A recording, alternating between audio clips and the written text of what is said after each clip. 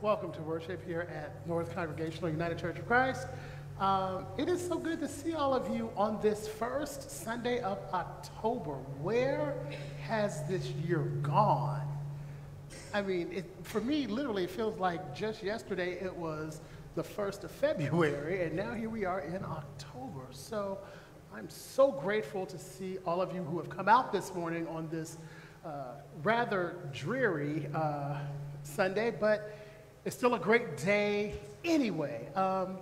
This is an important day in the life of our church. For after our worship service this morning, we will be having a presentation / meeting from the Settled Pastor Search Committee. So I invite you, I encourage you to stay to see and listen to the work that they have done in order to help us transpose into the next season of our lives here. I think that's it. So with that, let us prepare our hearts and our minds for worship.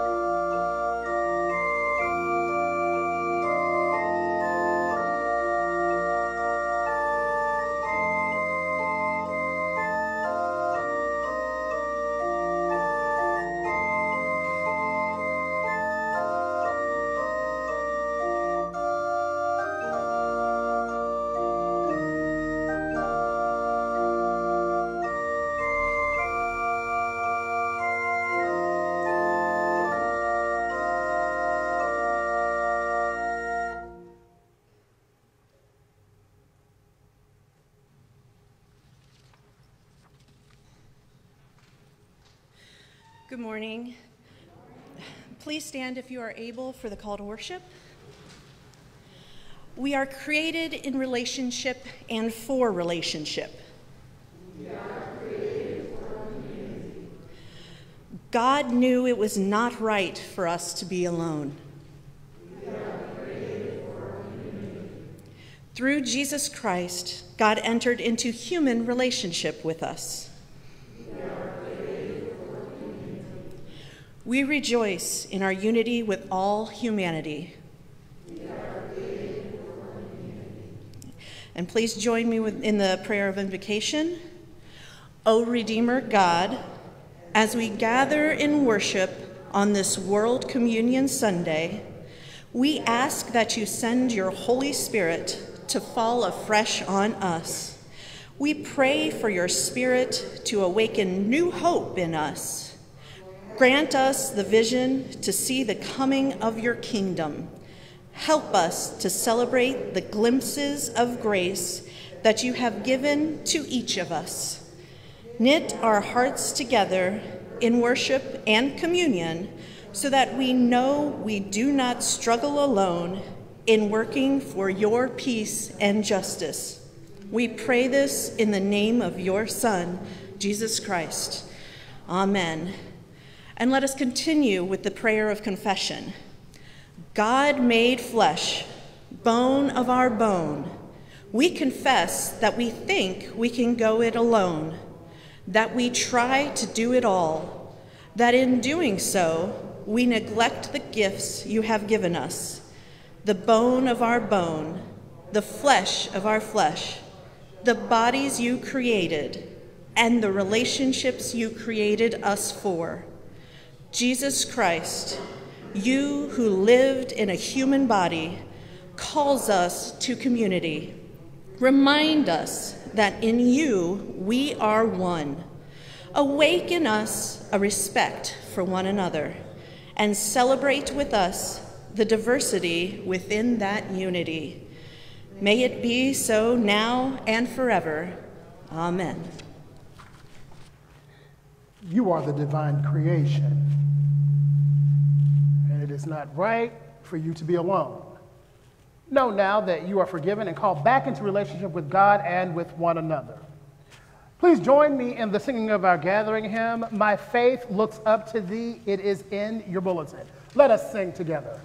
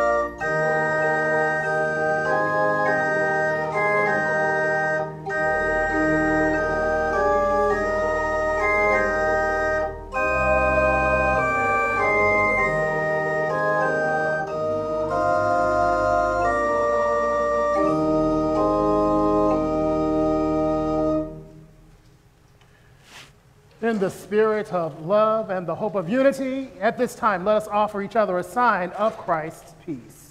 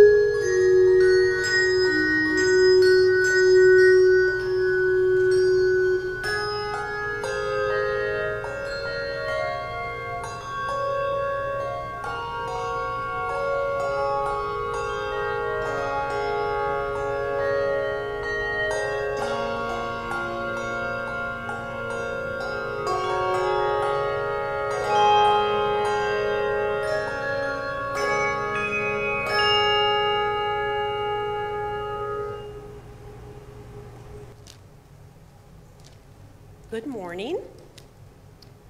So I'm going to take a little lesson from Pastor Guy here, and because I was visiting this little guy this morning, I had to get ready for my story on the way. Good thing for talk to text. So it's on here. So churches, you heard them talk a little bit about World Communion Day. So churches and congregations all over the world are celebrating communion today. Communion's when we share the bread and drink and remember how much Jesus loves us. And when we take communion, we take it in our hands. So we have all these different people all over the world connecting together and sharing communion in their hands. So I thought the perfect way to celebrate then was to read this book, We've Got the Whole World in Our Hands, and it's by Rafael Lopez. So you might know some of these words because it is a pretty good song too. We've Got the Whole World in Our Hands by Rafael Lopez. We've got the whole world in our hands. We've got the whole world in our hands. We've got you and you've got me in our hands. We've got the whole world in our hands.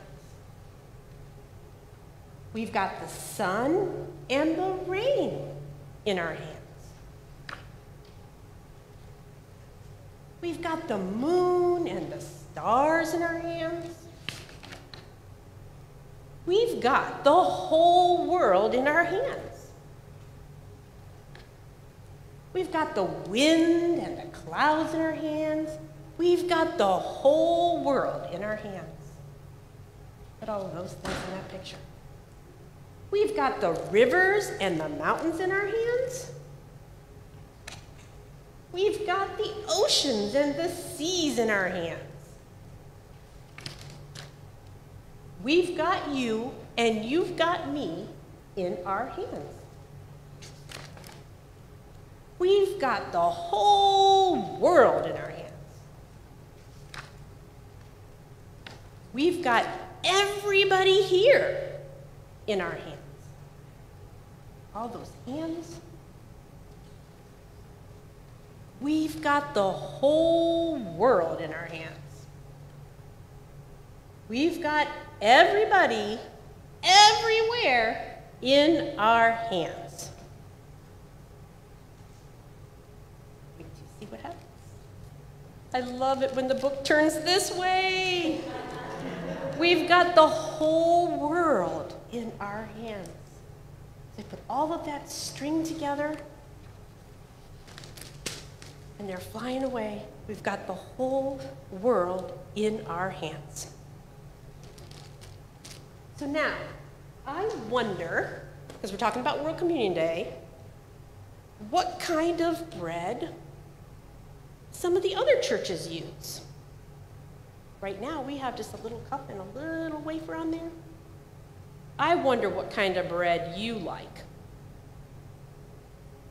I wonder if you know anybody else, maybe in your family, that's celebrating World Communion Day today. Well, you remember in the book, that little girl had a piece of yarn, and she had a ball of yarn, and she kept stringing it out and just stringing along everybody. So I have a ball of yarn for you to remember the story by. You can pick whichever color you want. And we're going to put our right hand and our left hand together. Right? Dear God, thank you for life-giving bread. Whole wheat, gluten-free, and matzah. Bless the bread all over the world today. And bless all the hands that hold it. Amen. Right, we're going to head off to Sunday Journeys. Hooray!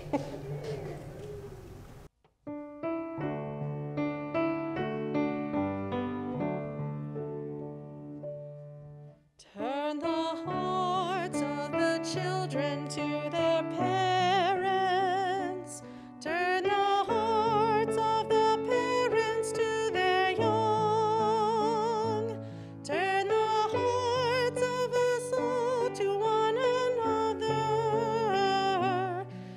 turn the hearts of the people to their God.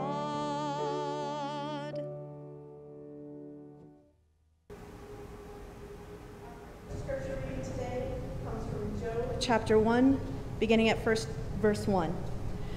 There was once a man in the land of Uz whose name was Job. That man was blameless and upright, one who feared God and turned away from evil. One day, the heavenly beings came to present themselves before the Lord, and Satan also came among them to present himself before the Lord. The Lord said to Satan, "Where have you come from?" Satan answered the Lord, "From going to and fro on the earth, and from walking up and down on it." The Lord said to Satan, "Have you considered my servant Job? There is no one like him on earth, a blameless and upright man who fears God and turns away from evil. He still persists in his integrity, although you incited me against him to destroy him for no reason." Then Satan answered the Lord, "Skin for skin. All that people have, they will give to save their lives. But stretch out your hand now and touch his bone and his flesh, and he will curse you to your face." The Lord said to Satan, "Very well, he is in your power, only spare his life." So Satan went out from the presence of the Lord and inflicted loathsome sores on Job from the soles of his foot to the crown of his head. Job took a potsherd with him, which to scrape himself, and sat among the ashes. Then his wife said to him, "Do you still persist in your integrity? Curse God and die." But he said to her, "You speak as any foolish one would speak. Shall we receive the good at the hand of God and not receive the bad?" In all this, Job did not sin with his lips. The second reading comes from Hebrews, the first chapter, beginning at the first verse. Long ago, God spoke to our ancestors in many and various ways by the prophets. But in these last days, God has spoken to us by a Son, whom God appointed heir of all things, through whom God also created the worlds. He is the reflection of God's glory and the exact imprint of God's very being, and he sustains all things by his powerful word. When he had made purification for sins, he sat down at the right hand of the Majesty on high, having become as much superior to angels as the name he has inherited is more excellent than theirs. Now God did not subject the coming world about which we are speaking to angels, but someone has testified somewhere, "What are human beings that you are mindful of them, or mortals that you care for them? You have made them for a little while lower than the angels. You have crowned them with glory and honor, subjecting all things under their feet." Now in subjecting all things to them, God left nothing outside their control. As it is, we do not yet see everything in subjugation to them. But we do see Jesus, who for a little while was made lower than the angels, now crowned with glory and honor because of the suffering of death, so that by the grace of God he might taste death for everyone. It was fitting that God, for whom and through whom all things exist, in bringing many children to glory, should make the pioneer of their salvation perfect through sufferings. For the one who sanctifies and those who are sanctified all have one God. For this reason, Jesus is not ashamed to call them brothers and sisters, saying, "I will proclaim your name to my brothers and sisters. In the midst of the congregation, I will praise you."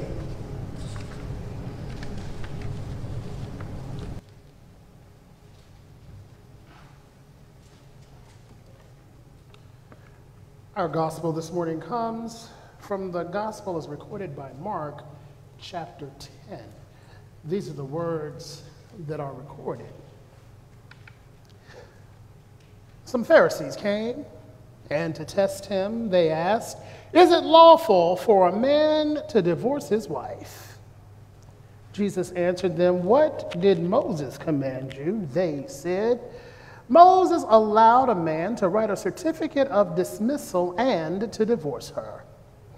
But Jesus said to them, Because of your hardness of heart, he wrote this commandment for you. But from the beginning of creation, God made them male and female. For this reason, a man shall leave his father and mother and be joined to his wife, and the two shall become one flesh. So they are no longer two, but one flesh. Therefore, what God has joined together, let no one separate. Then in the house, the disciples asked him again about this matter. He said to them, whoever divorces his wife and marries another commits adultery against her, and if she divorces her husband and marries another, she commits adultery. People were bringing little children to him in order that he might touch them, and his disciples spoke sternly to them. But when Jesus saw this, he was indignant and said to them, let the little children come to me. Do not stop them, for it is to such as these that the kingdom of God belongs. Truly, I tell you, whoever does not receive the kingdom of God as a child, as a little child, will never enter it. And he took them up in his arms and laid his hands on them and blessed them. My friends, this is the word of God for us, the people of God. Thanks be to God. Please rise as you are able in body or in spirit for our centering hymn, O Master, let me walk with thee. Let us sing together.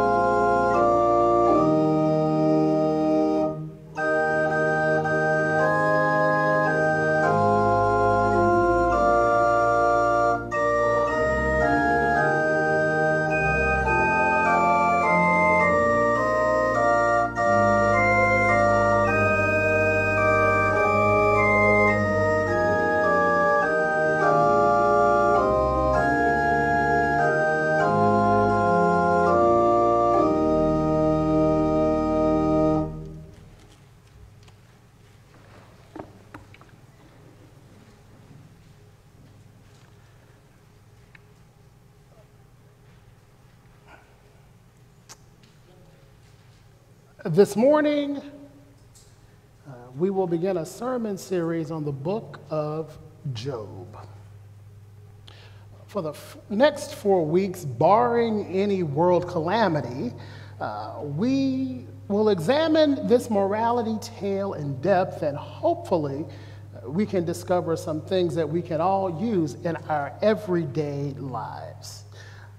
One other thing, this morning's gospel reading was not updated in any of the translations that I use for the Bible. So while it came off as very patriarchal, let me state from the pulpit that I believe that if you cheat on your spouse, no matter what your orientation, it's still adultery. Amen, amen. With that, please join me in a moment of prayer. Almighty and ever-living God, we thank you for this time between pastor and people, between pulpit and pew. God, hide your servant in the shadow of the cross. Give him a word for these, your assembled people, that is both receivable and believable. And God, I ask that you comfort the afflicted, but more importantly, afflict the comfortable. This I ask in the name of your Son, Jesus the Christ. Amen.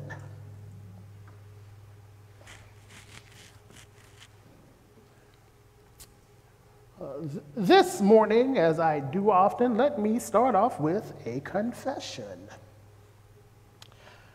I really don't like the dates between September 25th and October 21st. Those 26 days have traditionally been less than kind to me. Without going into too many details, please know that both my parents died in the month of October, although not in the same year, thank goodness. On two separate occasions, I was released from jobs during those 26 days, actually twice on the same day, a couple years apart.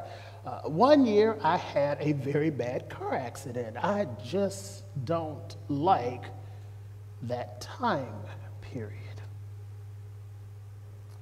Just this year, September 26th was last week, and I've already had a debit card hacked, had to replace 2 tires, and on top of all of that, I have a sinus infection that has knocked me completely on my back.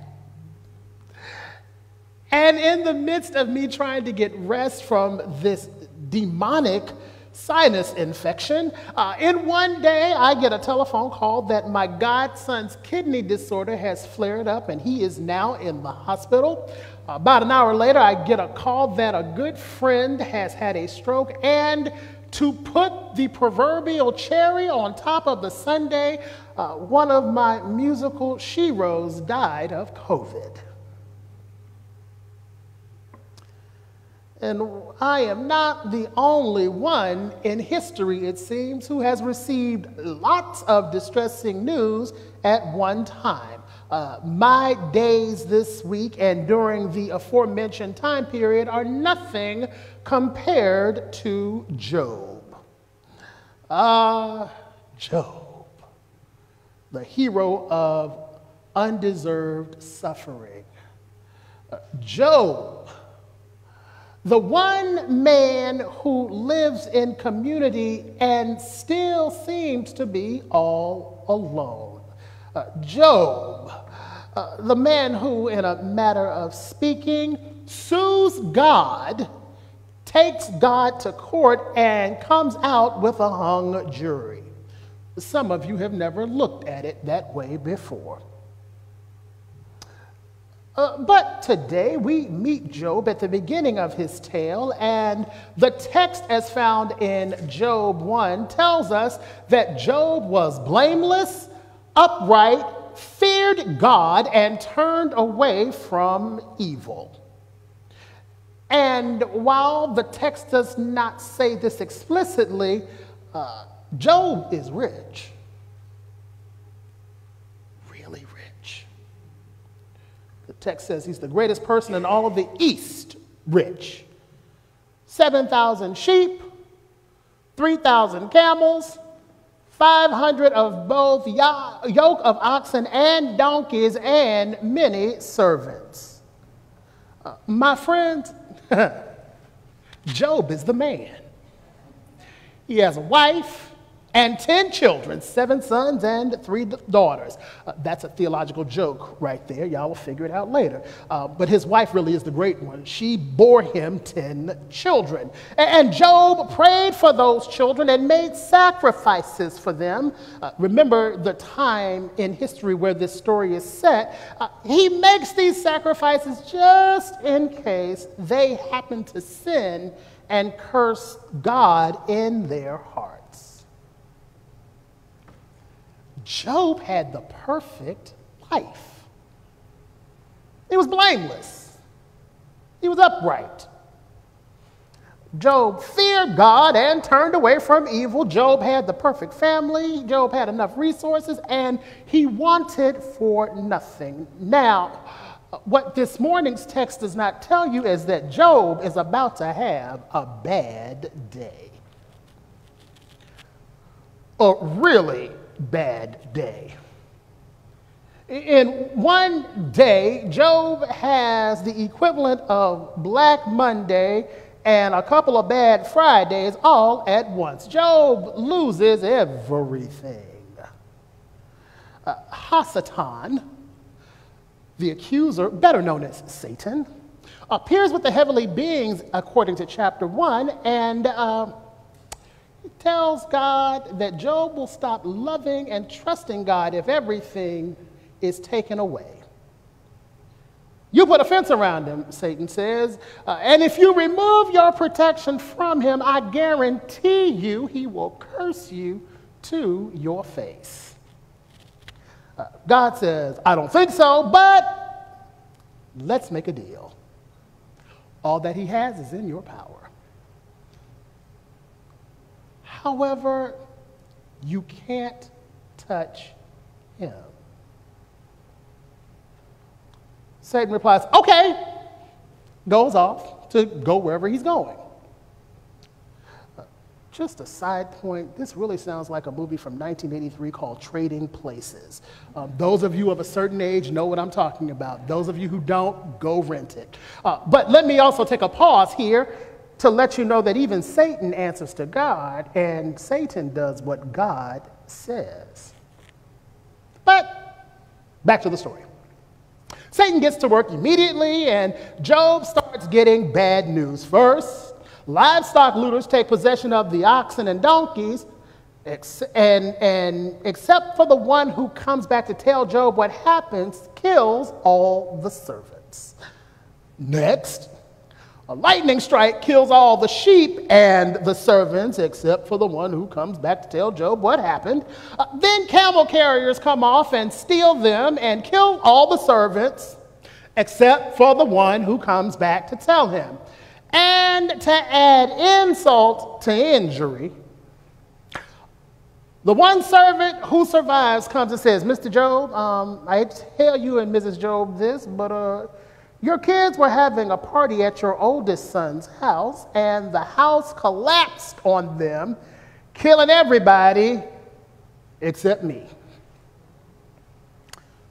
Just a word of wisdom, be careful around people whose only job it is to bring you bad news. However, to be certain, Job has had a bad day. So now that we have arrived at chapter 2 and we're caught up once again, the heavenly beings present themselves before God, and who shows up again but Satan?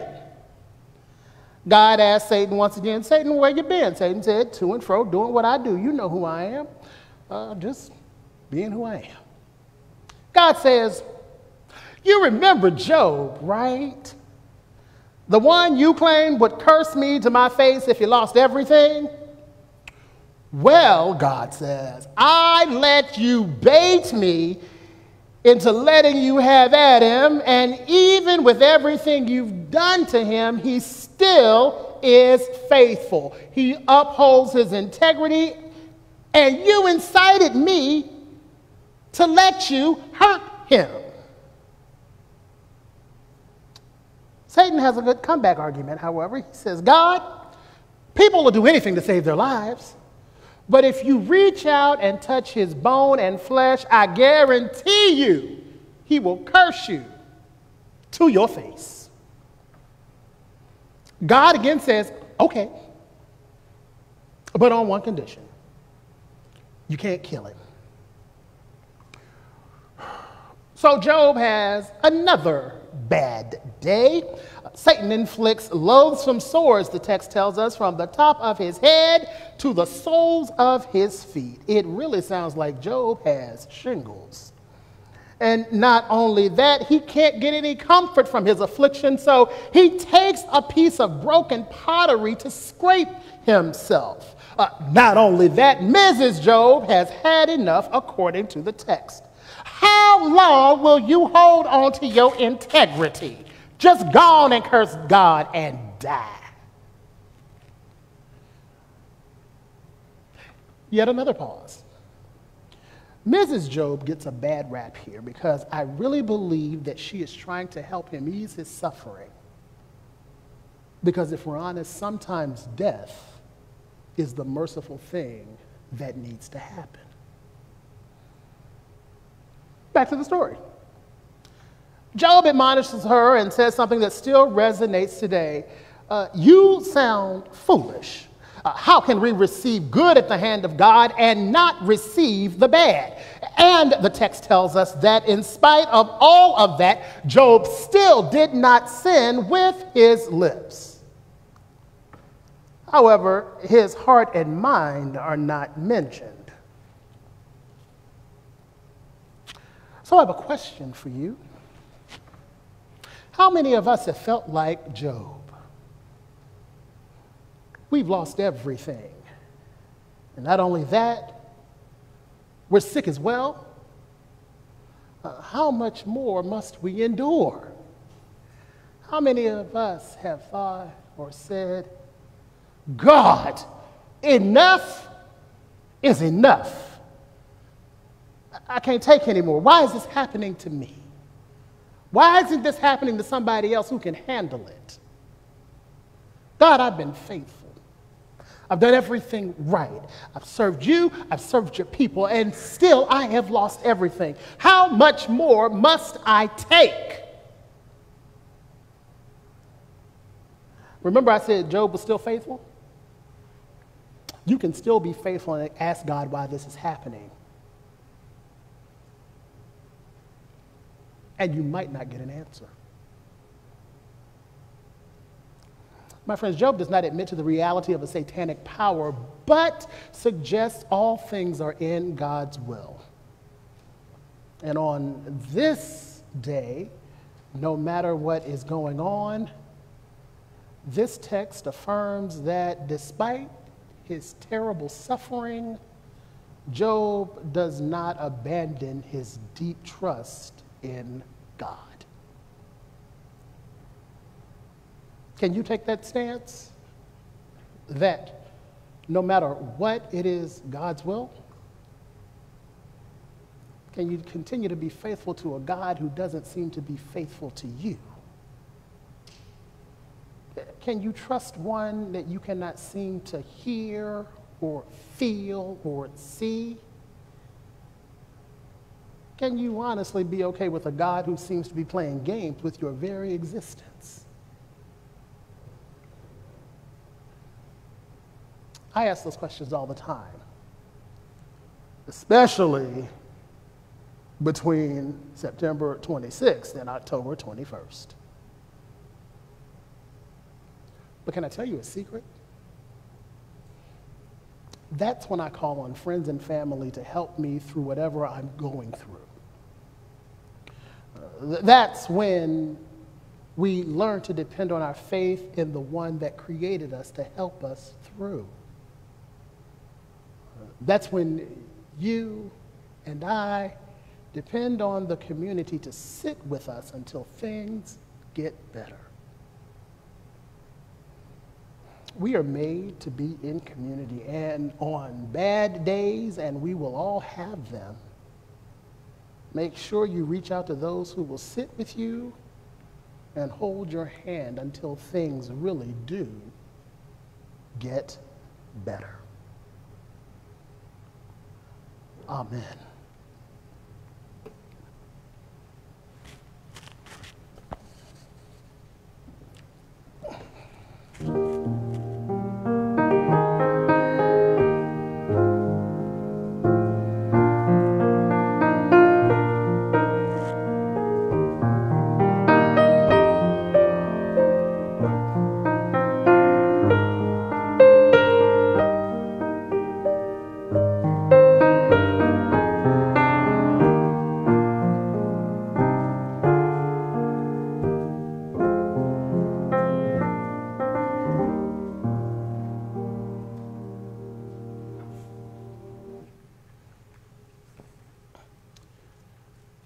This morning in our prayers of the people,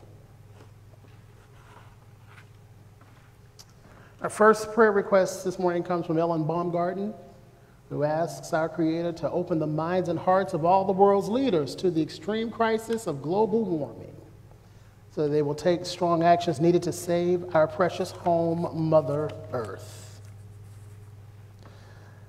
Bobby Moffett has asked us to pray for a friend of hers named Robin. She has had a bad medical diagnosis.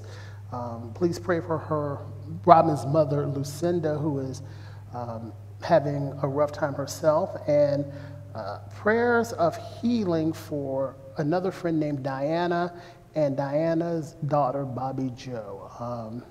Diana is in need of healing prayers, and both mother and daughter need prayers of comfort in the sudden death of Bobby Joe's daughter. Betty Foster asks that we give a prayer of thanksgiving for Betsy's mother's recovery, and prayers for God's will for health for Victor and Manuel. Ed Snively asks that we pray for strength and comfort and improved health for Richard, and to also pray for Richard's wife, Ursula.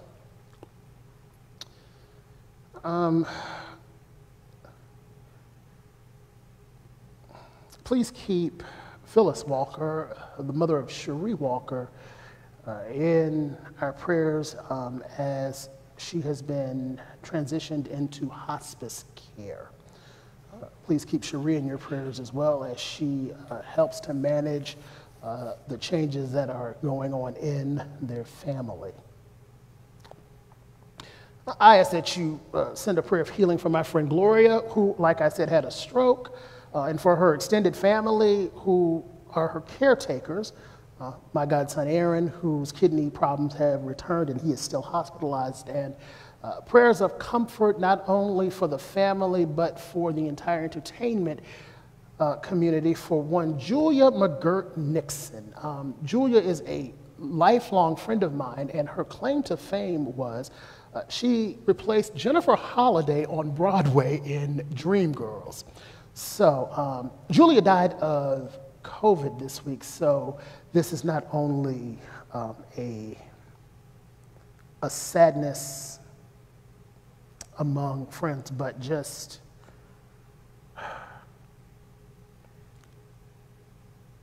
get the vaccine. Your response to God in your mercy will your response to God in your mercy will be, hear our prayer. Let us pray for the church and for the world. Grant, Almighty God, that all who confess your name may be united in your truth, live together in your love, and reveal your glory in the world. God, in your mercy,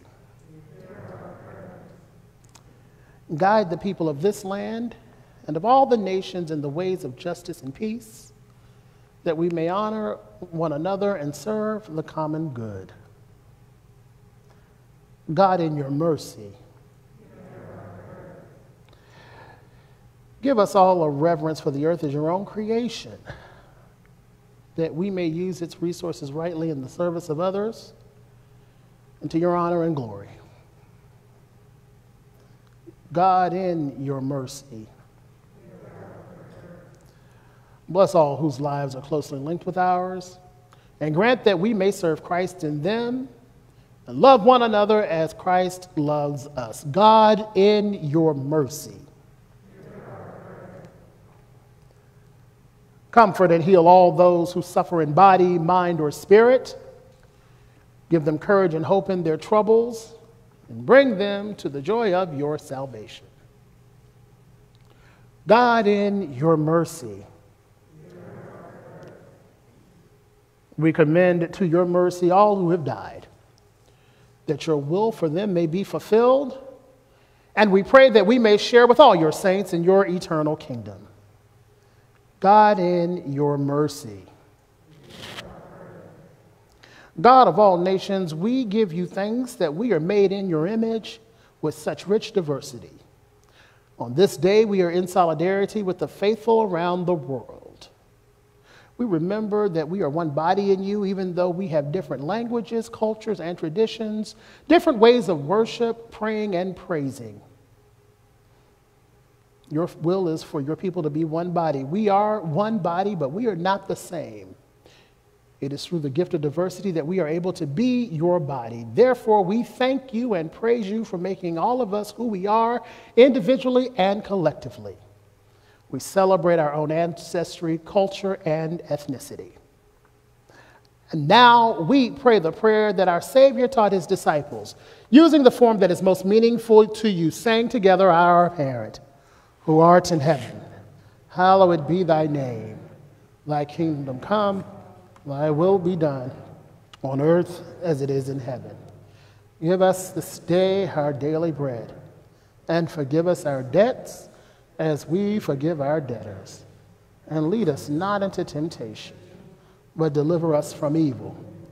For thine is the kingdom, and the power, and the glory, forever and ever. Amen. Please rise as you are able in body or spirit for our offering response.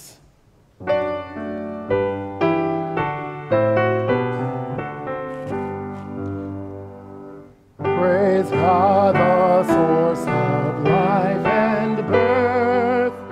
Praise God, the Word who came to earth. Praise God, the Spirit, holy flame. All glory, honor to God's name.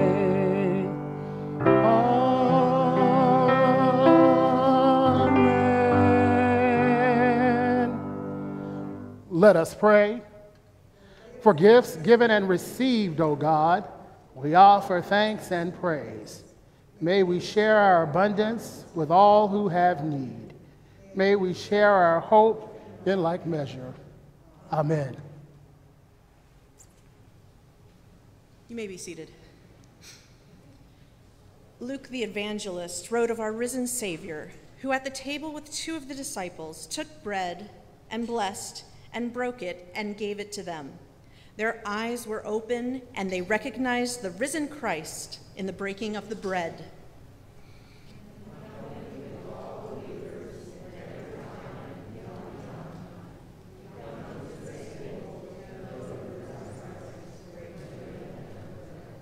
God be with you. Lift up your hearts. Let us give thanks to God Most High.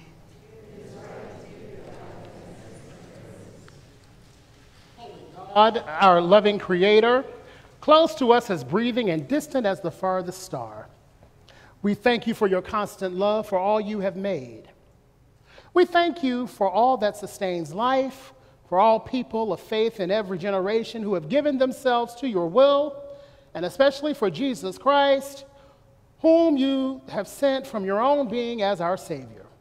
We praise you for Christ's birth, life, death, and resurrection, and for the calling forth of your church for its mission in the world. Gifted by the presence of your Holy Spirit, we offer ourselves to you as we unite our voices with the entire family of your faithful people everywhere, saying, Holy, holy, holy God.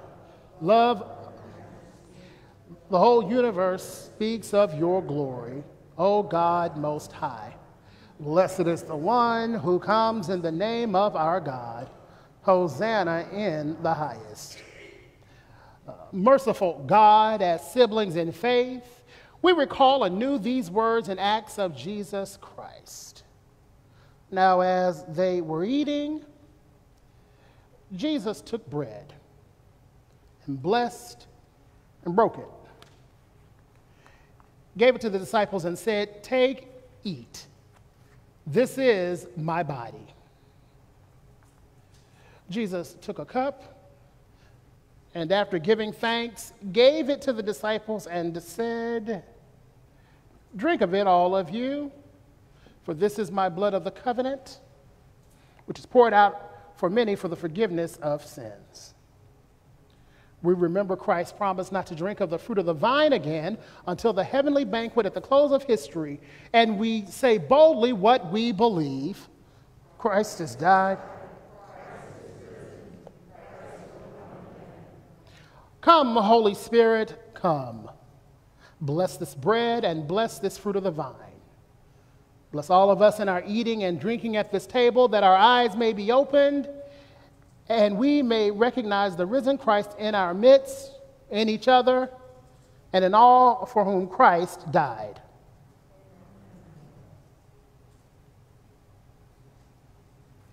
Through the broken bread, we participate in the body of Christ.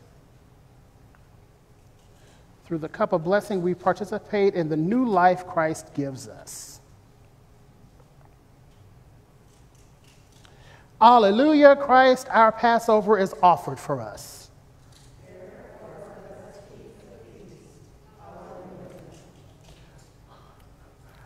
Let us eat together.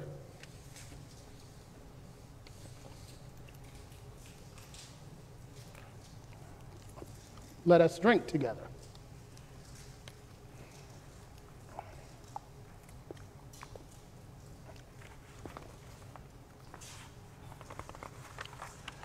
This time, let us sing our communion hymn, Eat of This Bread.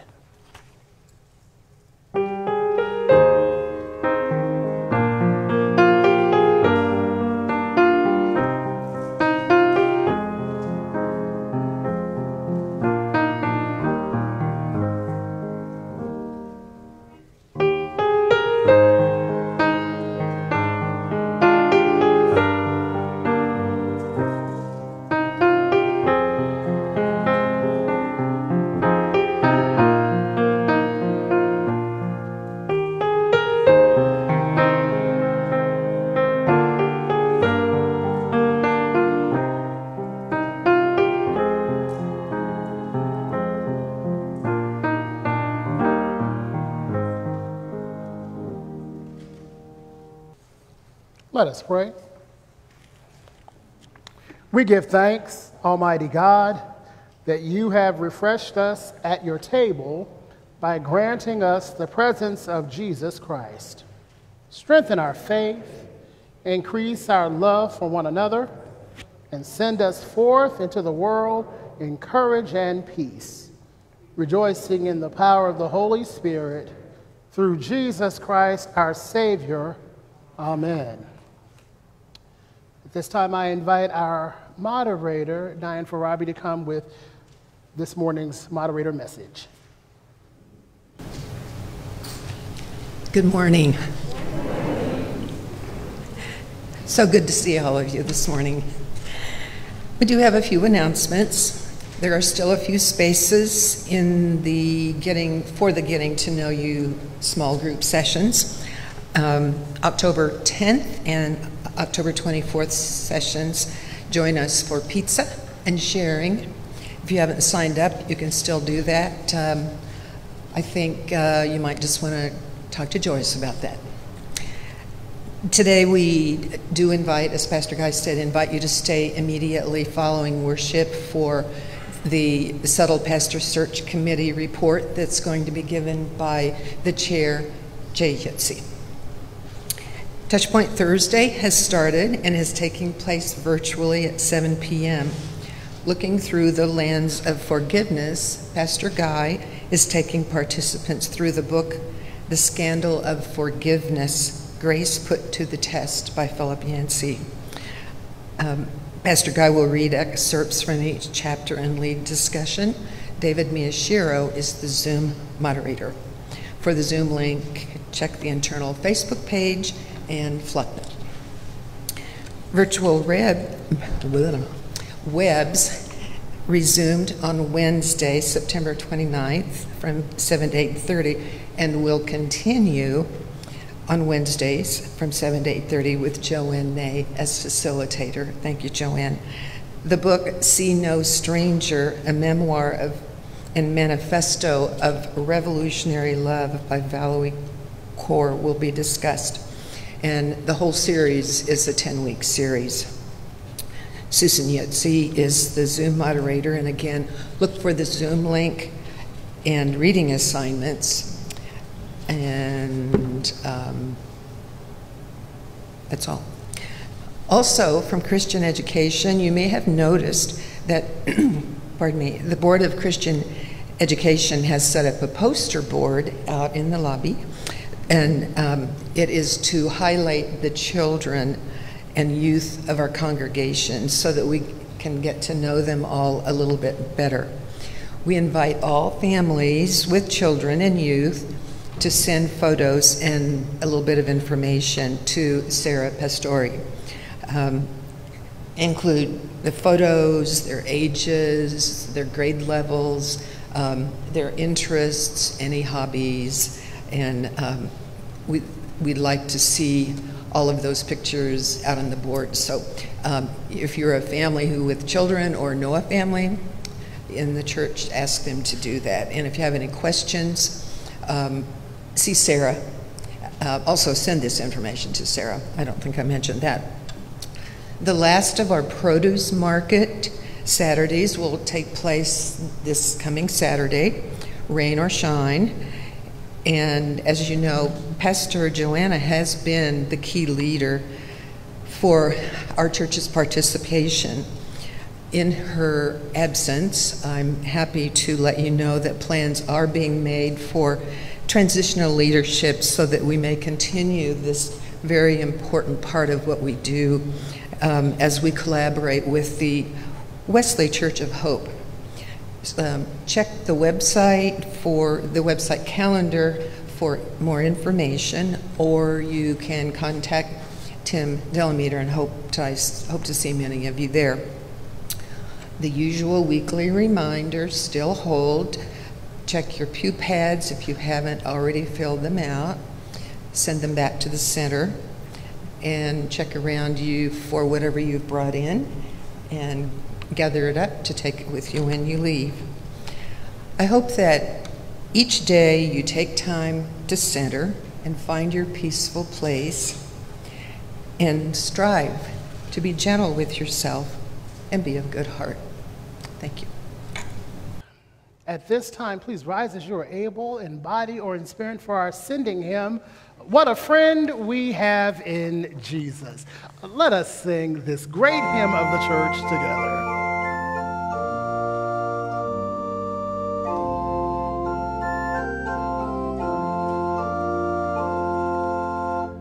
What a friend we have in Jesus.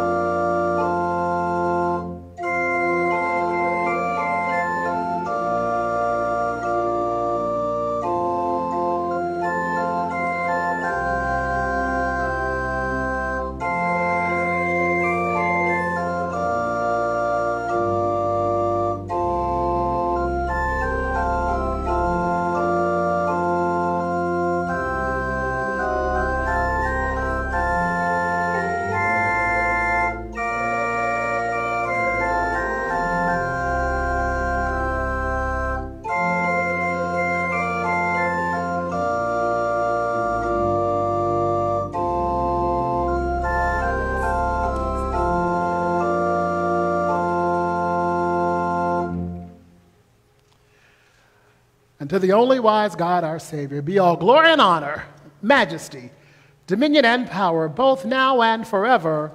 Amen. Friends, our celebration has ended, but our service, not just to each other in these four walls, but to the entire world. Let us go forth in the power of the Spirit to love and serve the Lord, but more importantly, to change the world.